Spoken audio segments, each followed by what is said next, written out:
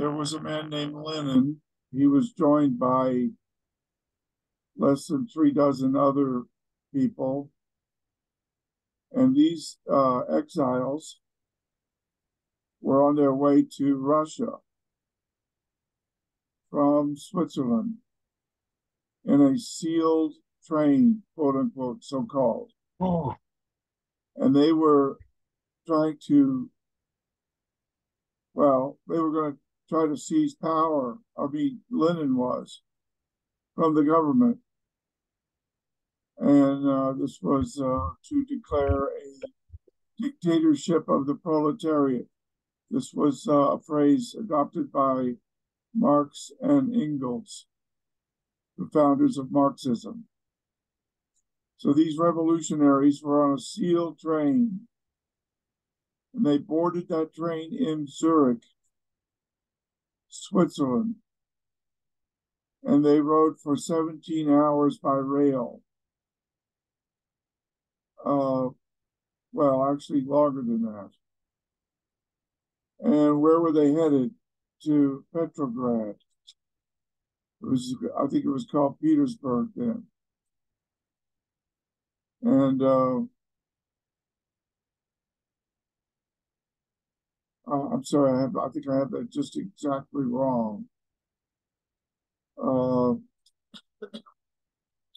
The city, whatever you want to call it, Petersburg, Petrograd, that's where 8 days later he would show up. And, this was not very long ago. yeah. 1917, I think. And this guy was going to be dead in 1923 or so. He had 3 strokes. He lost his ability to speak. The Bible says that you and I were on a sealed train. And at the end of the line, when we get off that train, it's appointed unto men once to die, and then the judgment. And he was not able to confess with his mouth and believe in his heart in Moshiach ben David, that God raised him from the dead as our goal redeemer, who made the Pesach Korban to get us out of bondage, to get us out of Egypt, all the way to the promised land, the land of milk and honey, a picture of heaven, of Gan Eden. And in the original Gan Eden, there was a godless seizure of power, which is what Lenin wanted to do, which is what happened in the beginning, which brought death into the world. No, you will not die. Hath God said? All you have to do is listen to the devil and do your own thing, whatever you want to do. After all, don't you have the knowledge of good and evil? Don't you have moral autonomy? Can't you do what you want? Why do you have to live by every word that proceeds from the mouth of God? And, at the end of the line, this man was going to lose his soul. He experienced partial paralysis on his right side. He began to exhibit sensory aphasia. He couldn't speak. There was Stalin waiting in the wings. And today we have Putin threatening the whole world with nuclear holocaust. And all of this was on that sealed train headed from Zurich to Russia.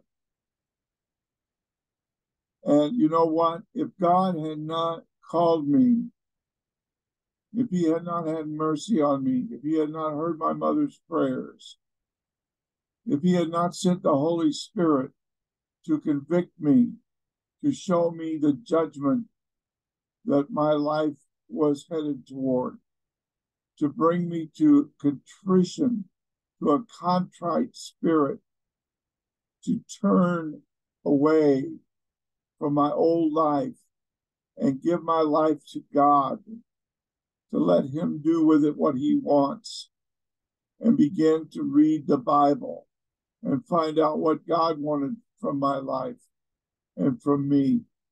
If I had not been saved from that closed train, that sealed train, the train to hell, then that's where I would be today, I'm sure.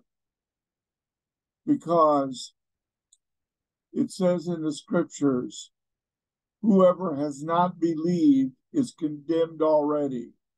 That means you're already on a sealed train to hell. You're already under condemnation. You're already lost. You're already in a state where, in a godless seizure of power, you have turned aside from the Holy Scriptures. You've broken the Aseres HaDibros. In your heart, there is a wicked thing going on, and you need salvation. You need to find out what the Basuras HaGeolah really is. You need to understand how God can save you, what his saving message really is. And you need to get deliverance from the evil despot on that train, which is your old nature. In my flesh there is no good thing. And on that sealed train was a man named Lenin. And in Lenin there was no good thing. You might say, oh, no, he loved dogs. In fact, one of his last words, if not his last words, he addressed to a dog who came to him with a dead bird. Well, Hitler loved his dog too. But if you are lost, you need a savior. And the world is a lost world. And there is no one who can save us but the Devar Hashem, the Chokmah who was with God. God always possessed his word. Hashem hot mik far mokt. Hashem possessed me far mokt in the reshit of his derek before his works of old. We're talking about the owner, the farmoger, the Yiddish word for the one who is the possessor of heaven and earth, the owner of everything, even your inmost being, the one who wants to redeem what he owned, but what has been forfeited.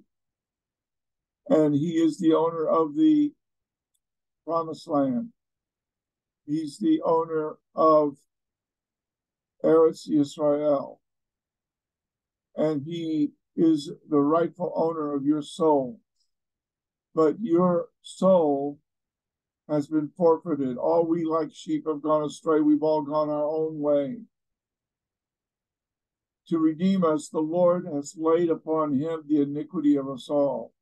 He is our Redeemer who can purchase back what God possessed, but what has been forfeited.